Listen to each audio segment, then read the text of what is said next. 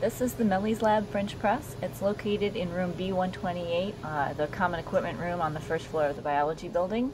When you come to use it, you'll want to bring a couple things with you, some conicals to collect your sample, a rack, a couple beakers, maybe a Sharpie, and of course your cell culture.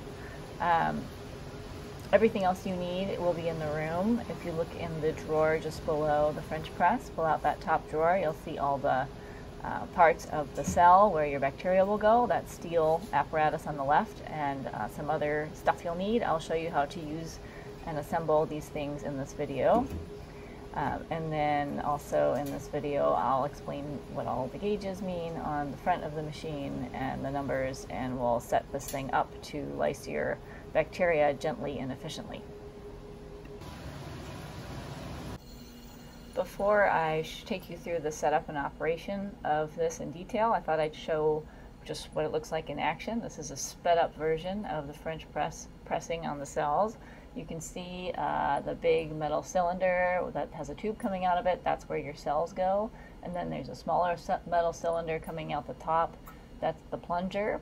That gray platform is slowly being raised up by the hydraulic pump that drives the movement of that platform upwards, and that causes the plunger to be pressed down. So inside that big metal cylinder is where your bacteria go, and you can see me adjusting a little knob. That's a needle valve that prevents the bacteria from getting squirted out that tube. But you open it just a little bit so that you maintain pressure inside the cylinder, but there's also cells getting squirted out the tube so that you're treating them with shear stress and depressurizing, and that causes them to pop open.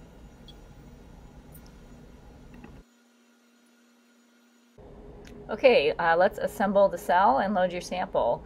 These are the three components. On the left is the piston, which I called the plunger earlier. The big thing in the middle is the cell, and then the closure plug is up top.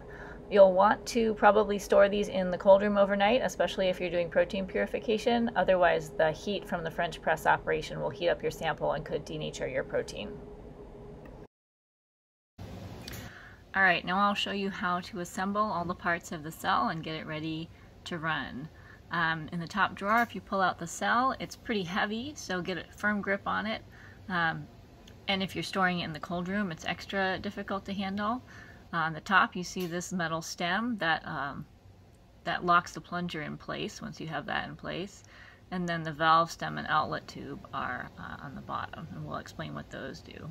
This is the piston or plunger. At the bottom is a rubber O-ring. You should inspect that and make sure that it has no cracks and has a smooth film of silicone grease on it. And same thing for the bottom closure plug that goes on the other side.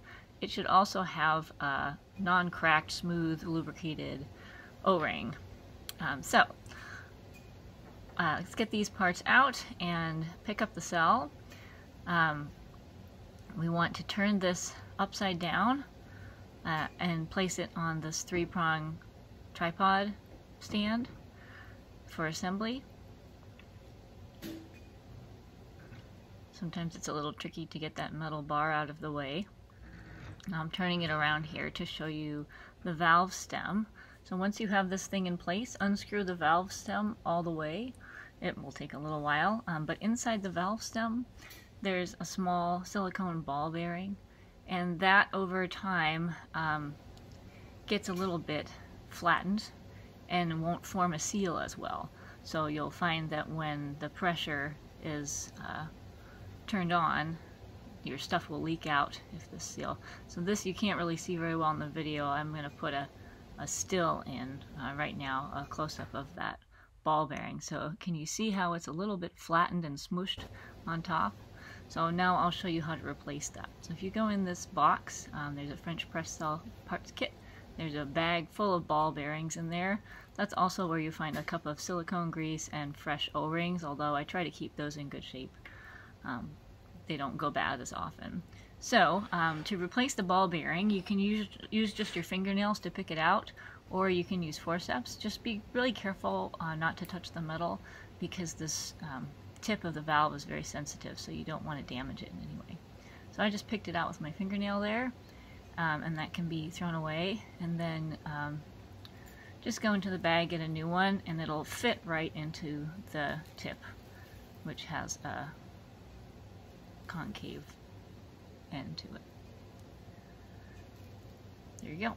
It's as simple as that. Now screw it back in. You don't want to screw it all the way in because the next thing we'll do is load this thing with bacteria, and you want to keep the valve open so that you can squirt extra air out the outlet valve and fill the cell completely before closing it.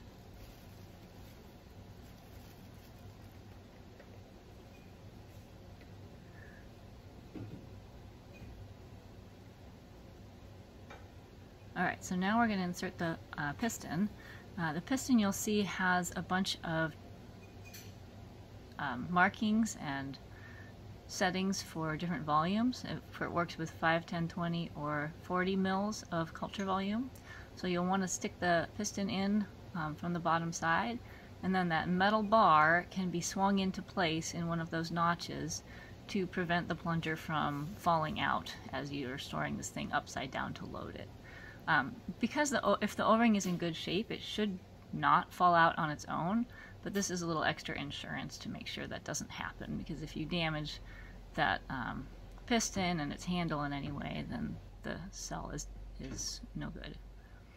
Alright, so that's loaded, the plunger, or the piston is in place, the valve is open. Next we will pour the culture in, and you'll just want to pour it in about 40 mils. I have it on the 40 mil setting in this video.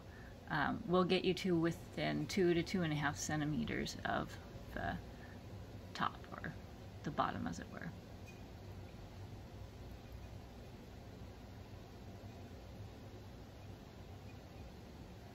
Okay, so that's full, and the next is to take the closure plug, and you'll have to just press it in to close the cell. But when you do that, since the valve is unscrewed partially, some culture will likely come squirting out that outlet tube. So as I push the closure plug in, I keep a conical nearby.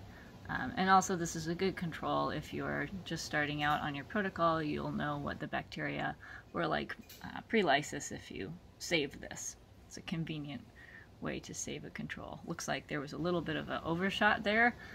Most of you will be using BSL 1 level bacteria, and for that we have both 70% ethanol and a bleach available in squirt bottles that you can use to clean up any spills that you have.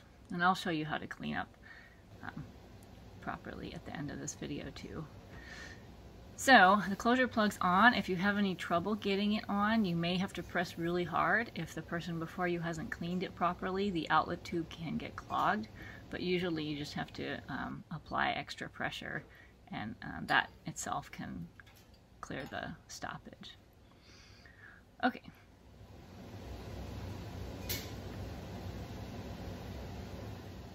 Okay, now you can screw that valve stem all the way in till it's tight, not over tight, because that could cause that fresh ball bearing to get smushed again, but it does need to be closed enough that stuff won't squirt out. And you see another drop of bacteria came out when I tightened it fully.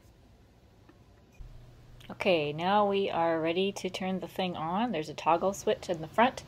Pop that up, and then this platen or platform that will hold the cell will descend as long as the lever is pointed all the way to the left at the down position. It's usually all the way down when you turn the machine on, but I'm just illustrating here what it looks like. When it gets to the bottom of its trajectory, you'll see the front gauge pop up to 500. You can change this setting with that pressure increase knob, but J. Millies has found that 500 is really good for popping open cells, so we leave it there. And I'll talk more about those numbers while this thing is running.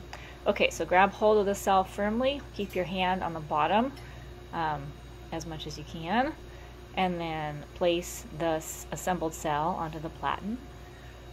You want to push it back so that it is flush up against those 3 steel pegs, and then also rotate the safety bar into place and screw down the black thumb screws.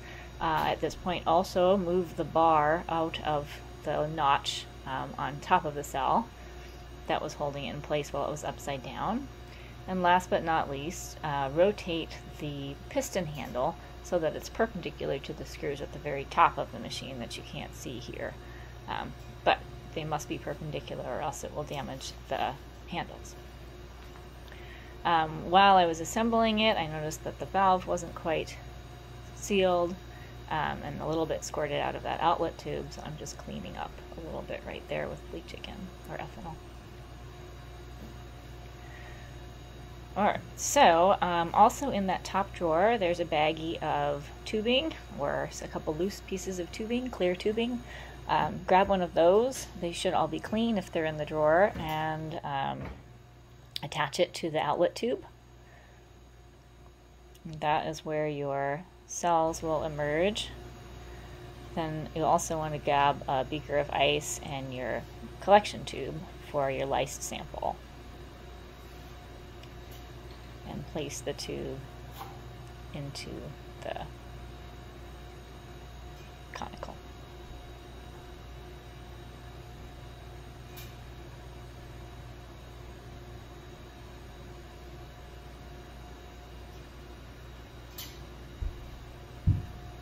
Alright, at this point we're ready to turn it on. For this cell, 1-inch standard cell, you turn it to the high ratio setting and the platen will start to ascend. So I'm just adjusting the camera so you can see the top of the piston, where the piston handle is headed up. It will soon touch that top cylinder, and that will start the pressure on the bacteria inside the cell. If the valve is all the way shut, nothing will come out. So at this point, you have to just very gently open that valve screw just until you start to see your bacterial lysate flowing very slowly out the tube. The manual says about 15 drops per minute should be coming out of your tube. What you really want to pay attention to is the gauge pressure. It should remain at 500 while your sample is emerging. If it drops down, then part of your sample will be treated with a different pressure drop than other parts of your sample. So it's best to go slow, to be careful, and keep the pressure in the cell. But you will notice as the run continues, you may have to unscrew the valve a little bit more to keep the flow going.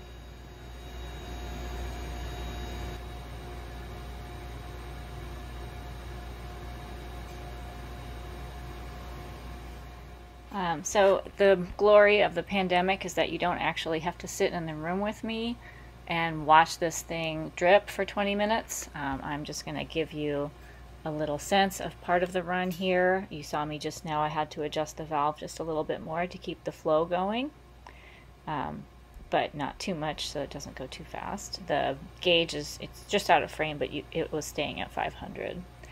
I think soon I'll zoom in a little bit so you can kind of get a sense of the drop rate that's dripping out of the tip of that tube. And then for the remainder of this video, we'll speed it up so that you don't actually have to watch this happen.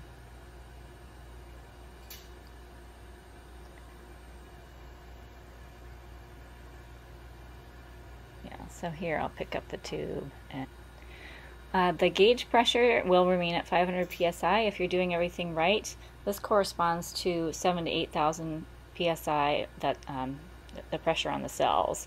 And you can look in the manual if you want to look at the math to see how this calculation is made. And there's a handy dandy conversion chart on the front of the machine as well.